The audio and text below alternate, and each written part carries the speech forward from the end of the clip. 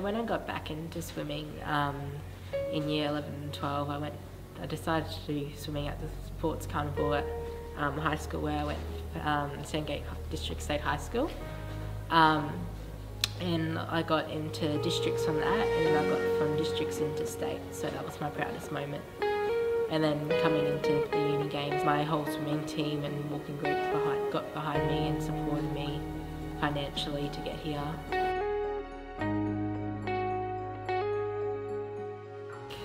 And it came up with uni games 2017, hashtag play at uni games.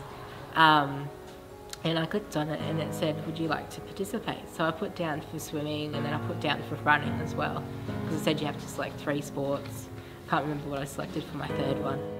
And then I got an email back saying, thank you for putting your name down, you've been selected to be part of the ACU swim team.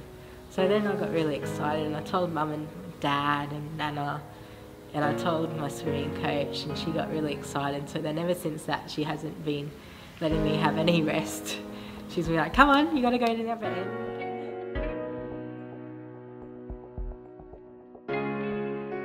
It is a big achievement for her, but you know, like I've never achieved that level in my life, but you know, it's nice to see the children doing something that they like.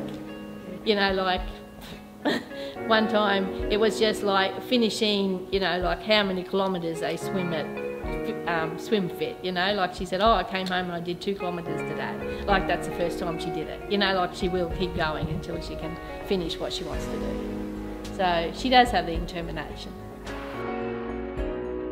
It doesn't matter what your disability is or how good you are in swimming or any sport, so long as you give it your best.